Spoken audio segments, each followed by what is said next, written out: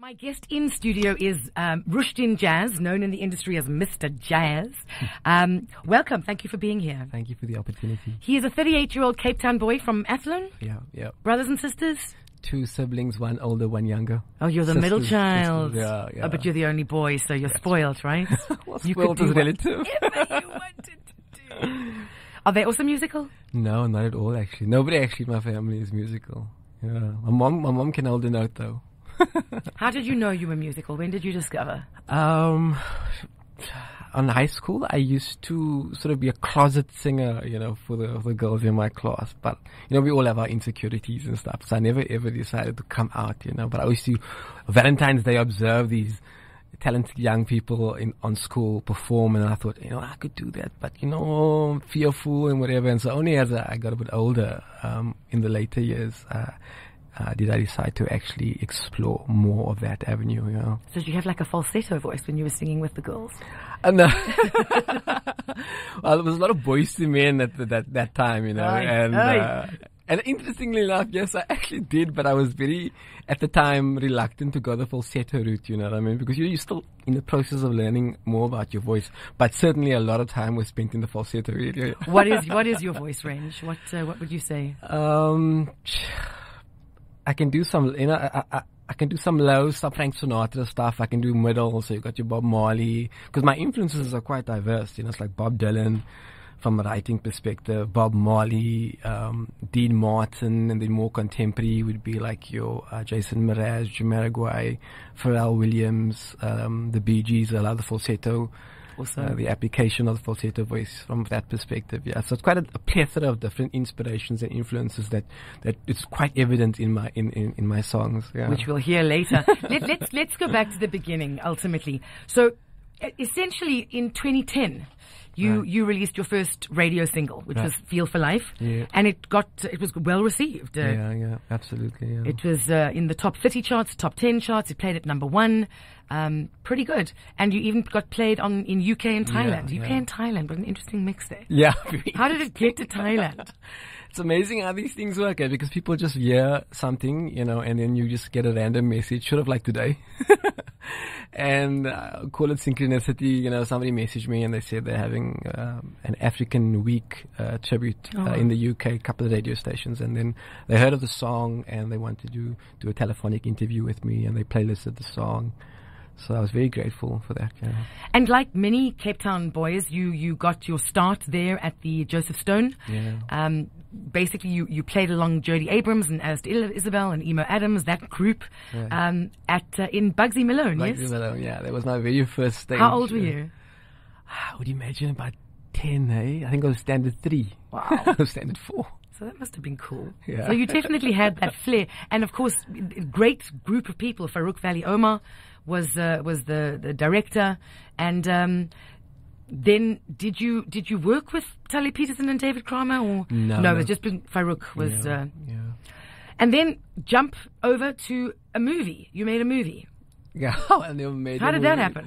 Well, organization called Central Casting Agencies. I'm not sure if they still exist at this juncture, but they gave me a call to feature in a movie. It was a very small cameo role with James Brolin from the series Hotel. So I was very grateful for that opportunity. In fact, it's ironic actually, because I'm Muslim and I had to play a Christian shepherd boy. So it was really awesome, Well, and you've worked with all of them. I mean, so we're talking about Jody and Alistair and Emo and Farouk, and also Nasli George and Camillo Lombard and Sophia Foster, Claire Phillips. You've literally worked with everybody. Yeah, I've been very privileged to share the space and to sponge and learn from some really, really significant teachers, you know what I mean? But it's not that it's a small pool, but it's all, you all kind of come from Athlone.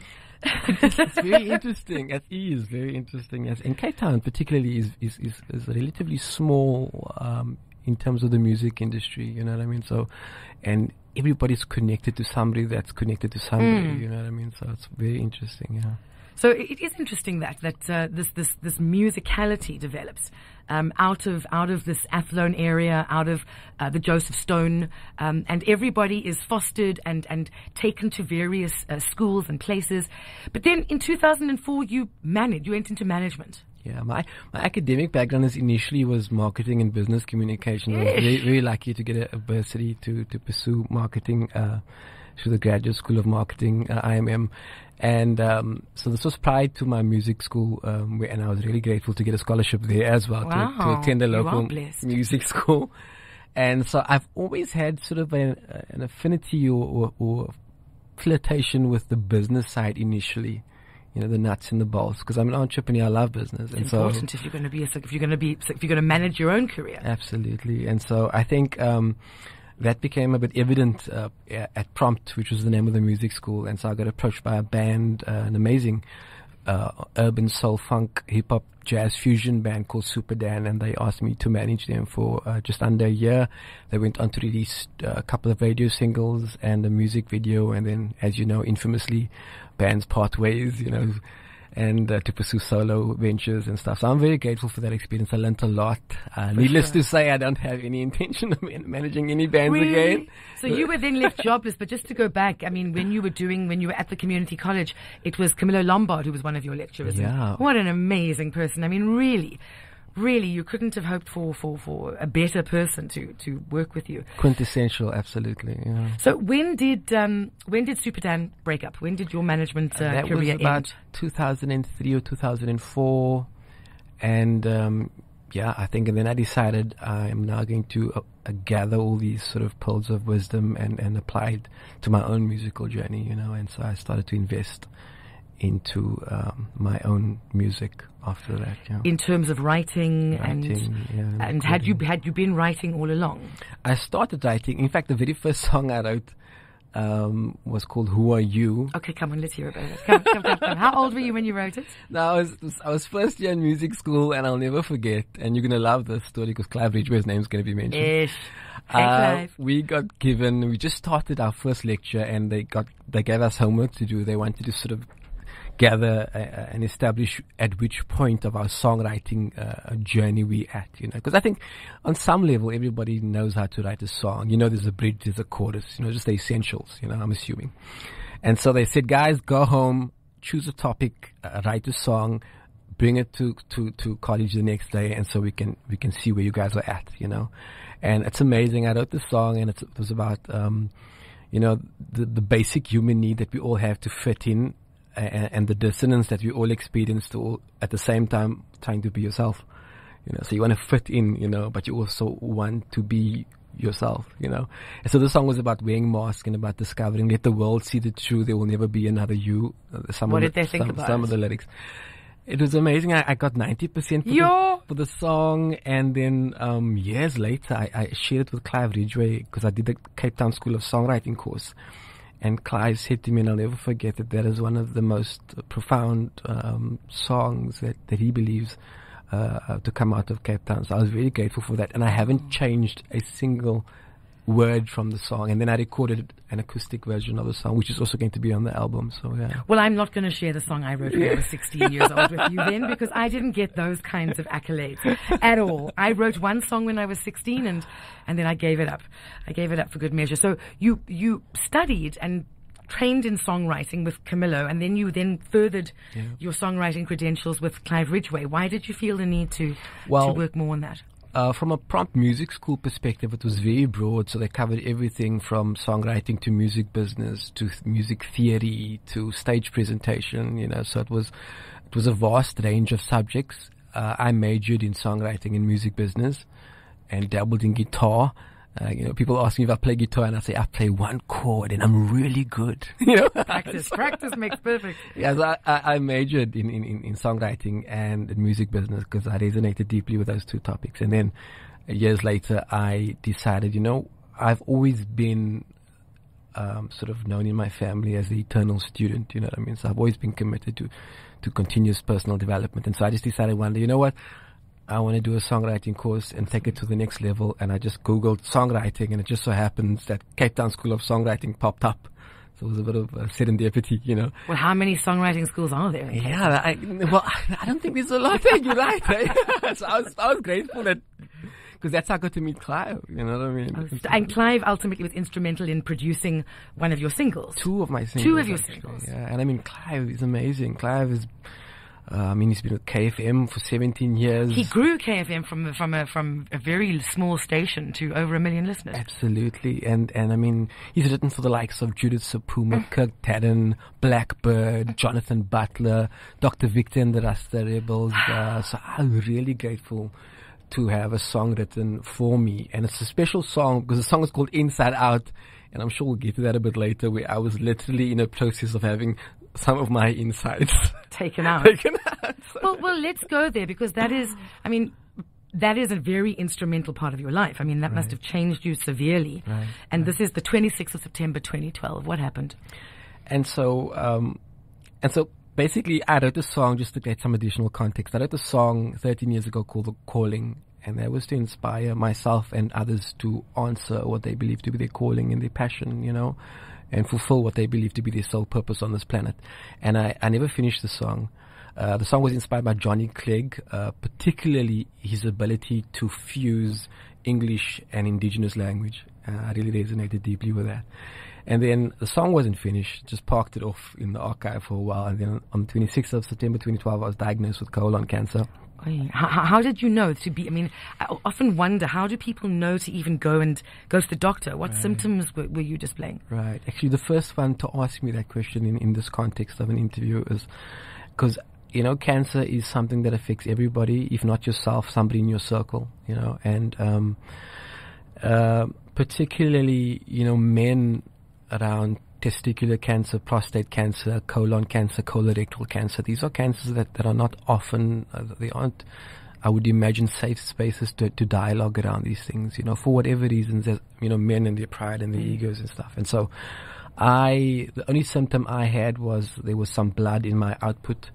And because of my age, I was told by 4 different doctors that it was piles. Wow. But you'd been to doctors. You were clearly concerned. It wasn't, it'll go away. It's something I ate. No. And you were concerned. You knew something was wrong. Definitely. And I think I'm also, my further academic studies is professional coaching. So I do life coaching. And that's what I believe saved my life, is that, because coaching is about helping people become more aware of how they're showing up in terms of, you know, physiologically, emotionally, you know, and to become more conscious.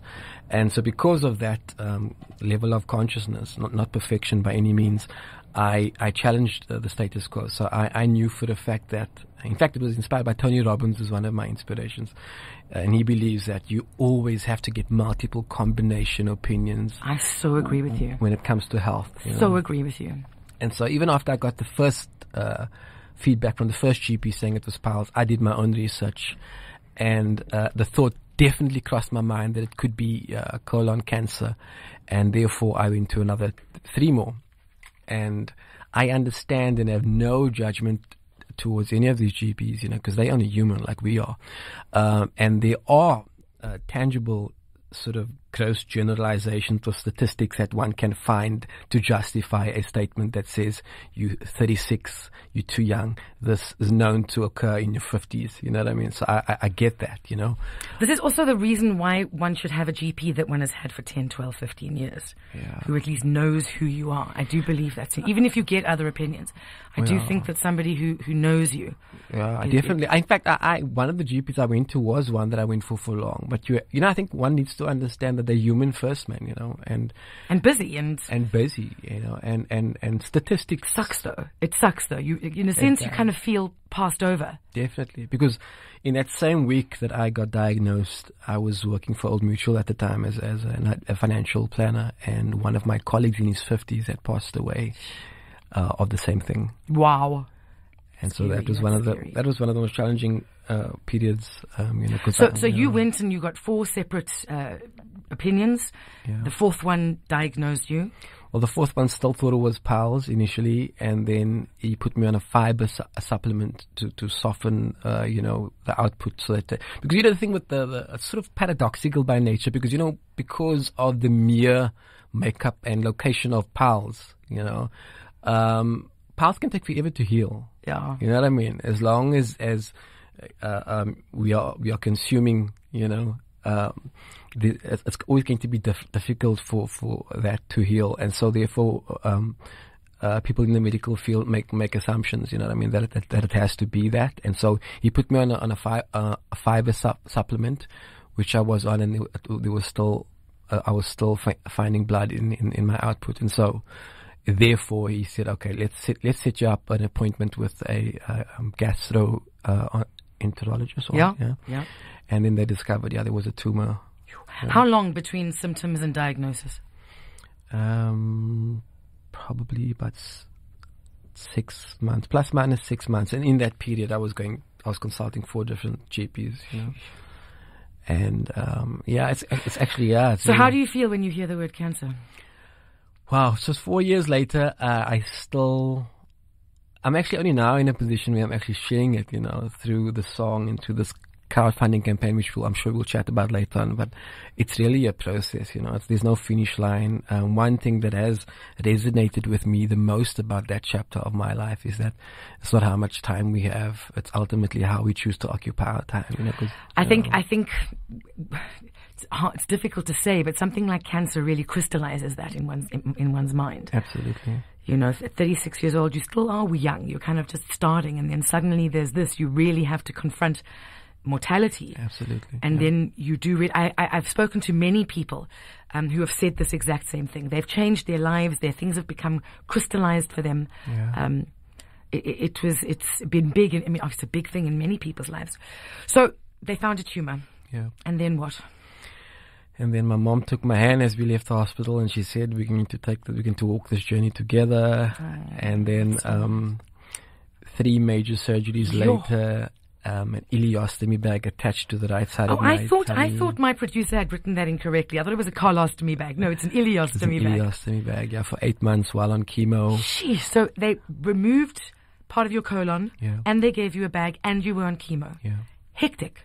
Yeah, no, it was very, very challenging, very challenging. And just your whole plumbing system for that 8 months is unconventional, And wow. It's actually quite interesting. Very few people know this. There aren't many videos, because I'm very big on quality, so there aren't many videos out there. But there's one video of me on YouTube in 2013, paying tribute to Bob Marley, who's one of my biggest inspirations, who also left this world via cancer, And I sang Redemption's song, but not a lot of people know that in that video, I was on chemo, and I had the ileostomy bag attached to my tummy while singing the song. So you still worked while you were going through this process? Yeah. Why?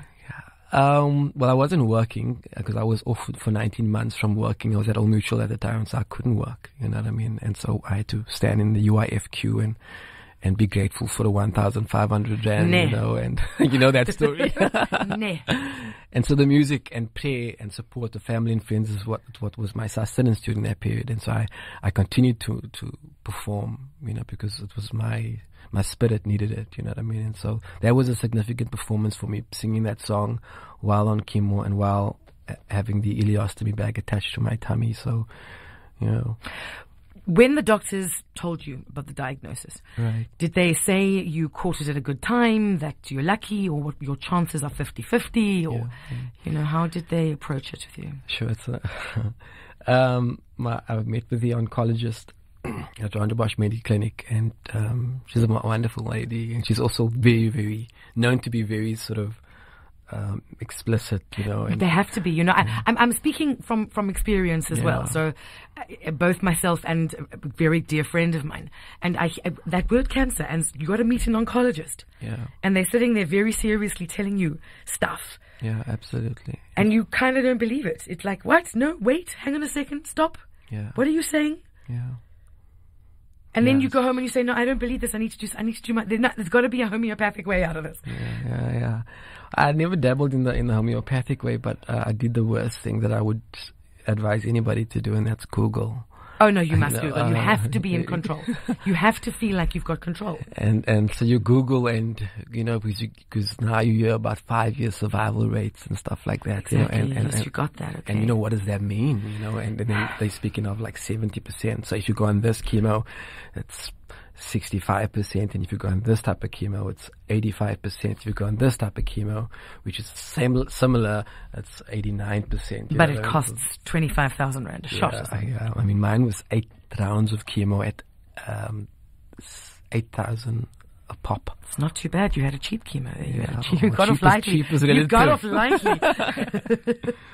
And so you know, the worst thing you can do is Google, and so that's why with this project that I'm busy with now, I'm hoping to create a video, you know, inspired by the song called The Calling. Well, there's the connection. So while you're undergoing chemo and you did a tribute to Bob Marley and you're facing your own possible mortality, right? You revisited The Calling, the song you'd written all those years before. Yes, but actually before that, Clive, who's a very dear friend and mentor, he sent me a song that he had written a very long time ago, because Clive is a prolific songwriter, you know, as you know. And so he said he has a song, this whimsical song about love called Inside and Out, and he sent me the track while I was in hospital, and then subsequent to being discharged, we started working on the song. So that was my 2014 summer single, which also did really, really well. And it's ironic that it was called Inside and Out. True, hey? True. Yeah. I mean, Clive thanks you very much. He says, thrilled with the end results of Inside and Out. He loved working with this young man. And he obviously was thinking of you. I mean, he wrote the song and he produced the song and he wanted it for you, which is pretty cool. Absolutely. I mean, that's a good reason to deal with the cancer and live, right? Yeah, absolutely. I would say so. You've accomplished a lot since then. I mean, you've been part of Music Exchange. You've worked with, gosh, I mean, a ton of people. And then let's just go to 2015, 16 Days of Activism. Yeah. You work with a lot of associations and organizations to assist people. Yeah. Is that part of your mission? Definitely. I think that's where my my inspiration from Bob Dylan comes from. You know, like a couple of months ago, I was watching the behind the scenes footage. I'm not sure if you've seen it, of the making of We Are the World from the 80s. It's just absolutely remarkable, where you got to see how Michael Jackson, Stevie Wonder, and Lionel Richie worked together. And Quincy Jones brought all these people, 42. I've got chills. Quintessentially Bob Dylan, Paul Simon, Cyndi Lauper, to name a few, you know, all in the same room, all parking their egos at the door, all committed to this cause. I think it was to raise funds for the famine in Ethiopia at the time. And I was deeply touched by that. And Bob Dylan has made his name not only as a prolific storyteller and songwriter, but for always being known to be associated with causes around social consciousness, yep, absolutely. And humanitarian work, and so. So your music is also available for free on SoundCloud, for example. I mean, it's not on SoundCloud. Inside Out and Love Is in the House is also available on iTunes as well. You know, and not that expensive either. So the Calling is not only a single, but it's an album. It's your debut full-on album. Lots of songs. Yeah. And you're hoping to crowdfund that as well. No, so the album is basically done. Confused. The album is done because it's been 13 years in the making, and what's so nice about it is, like I said, all my inspirations and influences, like Bob Dylan, Bob Marley, so you're going to get some soul on the album. There's some spoken word, because I love poetry, so there's spoken word on the album. There's soul, there's jazz. Inside Out is a bit of a reggae song, so there's elements of that. The Calling was inspired by Johnny Clegg, so there's an Afro-pop vibes, which sort of a tribute to some of our own heroes in our country, like Maria Makeba, Super Hot Sticks, you know. And so I think there's going to be something for everybody. And so the Calling is the definitive last song of the album, and I'm very, very grateful that is going to be the name of the album, because I've been dabbling with different names. It's a good name, and it's got so much meaning, and that is only going to be released next year. Early in the summer, yes. Early next year in the summer, December, January, February. No, actually, I was telling people lately, when people have money again. So we're looking at March. I think it's March, April. Yeah, it's around April's also my birthday month. Incidentally, my birthday month. So do we get to hear anything of it? Or yeah, it's gone to radio already. It's going to be available in the next couple of weeks on iTunes as well. There's a crowdfunding campaign, which is what my spirit is very devoted to at the moment. Connected to cancer awareness. Yeah, and I'm using the song to hopefully, with God's grace, create my first official music video for the song called The Calling, to inspire courage, hope, and faith for people going through personal life challenges. Because I've never at any juncture in retrospect thought or think that my cancer experience is more or less important than somebody's divorced or somebody that got retrenched yesterday, you know what I mean, or somebody that's child's on drugs at the moment. I think, why not? Why not? Because it's your experience. I think everybody gets given personal life experiences, man. And so the guy begging at the robots who just got released out of prison. So I just got out of an interview recently on Heart over the weekend, and as I left the building, there was this guy who was just ended up talking to me about he just got released from prison, you know, and I shared my cancer journey with him. He was like, and I said to him, just be grateful, you know, don't spend too much time in the past. Only go to the past to pick together pearls of wisdom, put in your backpack, but focus on the future, because somebody this morning got told that they've got 3 more months on this planet. True that. You know what I mean? Nobody gets through this life without suffering. Nobody's Teflon coated. No, well, maybe our president, I don't know. We shall see. We shall see. And so everything that you're saying makes a few things clear to me. The one is the coaching aspect. Right. Is that the when did that come in as part of your toolkit? And so after I graduated at music school, and obviously prior to that was the marketing academic background in the music, and then after the Super Dan chapter, just before deciding to go and into my own music, I used to be a member of Toastmasters because I love public speaking. And in all the organizations that I've been blessed to work at, they always used to use me to do sort of inspirational talks and stuff. And I'll never forget once I got asked to do a talk just after people got given a letter of retrenchment. And I pulled it off because I basically just spoke about goal setting. Because, you know, at that moment, the best thing you can think is what you're going to do moving forward. You know wow, what I mean? I would have smacked you in the face. Don't try to cheer me up when I've just been fired. Really, let me be upset. It's important, to honor that process. You're absolutely right. And then somebody at Toastmasters said to me that, you know what, you should actually consider pursuing academic studies and professional coaching. And then I reflected and I thought to myself, you know what, I can get on stage and do an inspirational talk. And there's a place for that, and it's very transactional. You know, you can psych people up for a couple of days, maybe a week, you know, and then we are creatures of habit, you know what I mean? And so I felt that I was gravitating more towards transformational stuff. So working on deeper levels with people, looking at value systems, you know, what governs the way we behave, values and beliefs, you know, past experiences of hurt and joy and whatever it is behind these lenses that's affecting the way we show up in the world. And then once again, I was really blessed to get a scholarship to pursue coaching studies at the Integral Coaching Center in Bergfleet, where I studied under Dr.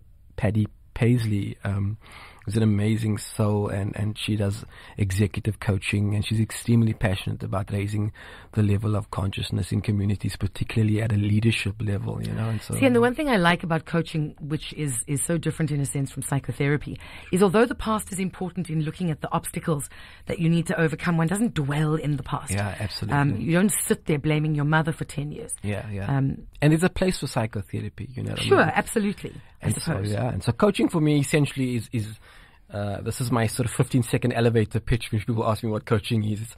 I create a safe space for people to get out of their own way of living into their fullest potential. And of course, it's very different from an inspirational talk, because in a sense, you've got to step back, as you say. You've got to step back and let them find their own answers. Absolutely. Because coaching believes that people have the wisdom. They just need a safe space free of judgment. And the right questions. Amen. For somebody to facilitate their thinking and help them to tap into their own wisdom. So now, what is you're invited to be part of an emerging artist mentee program? Oh, that was a year or two ago, through music. Because that was, again, Dr. Trevor Jones. You've worked with extraordinary people. Yeah, no, that was through Martin Myers, and who's the founder of Music Exchange. Okay. And he connected me with Trevor Jones. And I mean, not a lot of people know, but I mean, Trevor Jones is one of the top world film composers, Lost to the Mohicans, Notting Hill. We've interviewed him here a few times. Absolutely. So you know the spiel, you know, and so. And that he's returned to South Africa. Amazing. Absolutely. And he's from here, and it's beautiful. That's a story, you know what I mean? So, and RJ Benjamin. So I've been really blessed to have opportunities to really sit down, have coffee with them and sort of pick their brain, you know, and get advice and guidance from them about So the industry. your process through life, the cancer, the